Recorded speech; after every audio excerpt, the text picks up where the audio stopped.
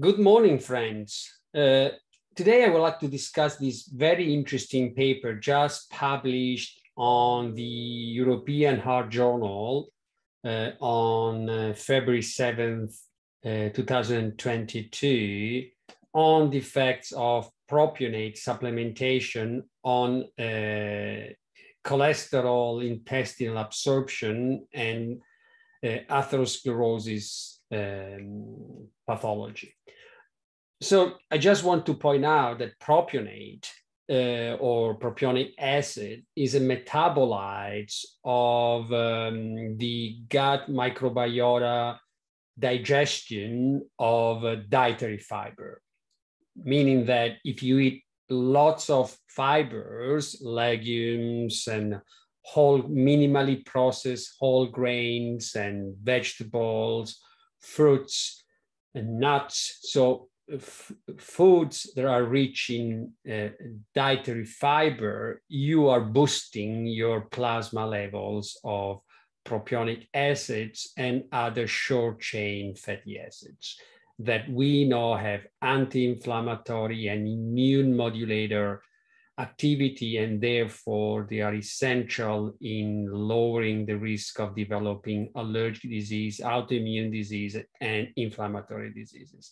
This paper, for the first time, shows that propionic acid is therapeutically effective in reducing LDL cholesterol in humans and in animals is also able to reduce the plaques in the aorta of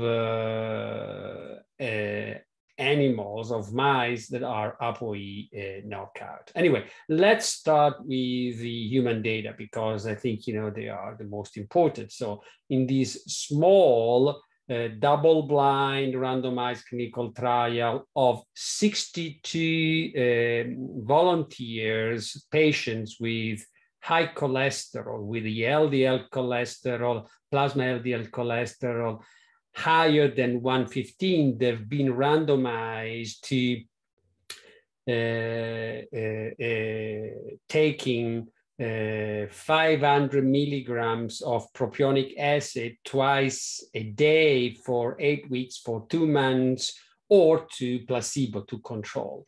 The results are quite striking because, again, 8 weeks only, in 8 weeks only, LDL cholesterol, the bad cholesterol, declined by 16 milligram deciliter, so 8% less than baseline. Total cholesterol by 19.6 milligram deciliter, and non-age density cholesterol by basically 19 milligram deciliter, minus 9% compared to baseline. So again, it's a small, short duration randomized clinical trial, but is statistical significant. Now, the animal data in ApoE knockout mice, because let me remind you that mice and rats, normal mice and rats, they don't develop atherosclerosis unlike humans, and therefore you have to use animal model of atherosclerosis like animals that are knockout for ApoE. And these animals who were fed a high-fat diet, the supplementation with propionic acid was able to reduce intestinal cholesterol absorption and aortic atherosclerotic lesion area volume. The mechanisms, according to this paper, are that propionic acid increase regulatory T cell numbers and interleukin-10 levels in the intestinal microenvironment. These increase in interleukin-10 and Tregs was able to suppress the expression of the NCP1L1 factor that is a major intestinal cholesterol transporter.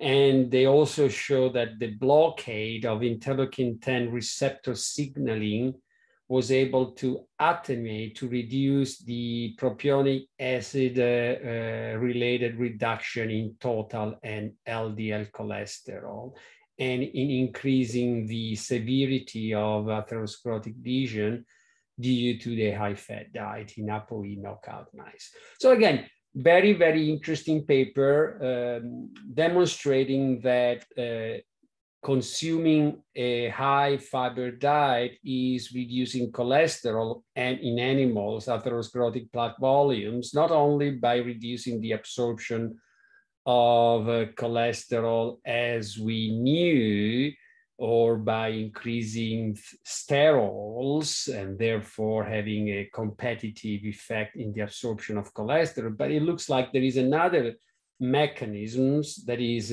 interleukin-10 mediated, so immune mediated in inhibiting this cholesterol transporter in the intestinal mucosa. So thank you for your attention. And as always, follow me if you're interested in understanding the mechanisms through which diet, exercise, mindfulness, and many other techniques can improve your health and your wellness and your well-being and potentially your lifespan. Thank you.